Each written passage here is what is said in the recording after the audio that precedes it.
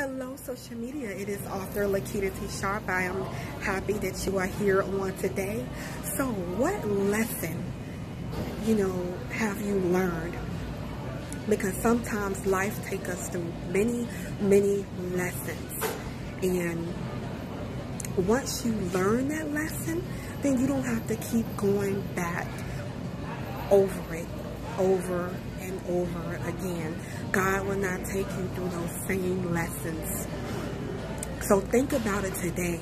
It might be something that you are going through and you keep repeating. It keeps repeating itself.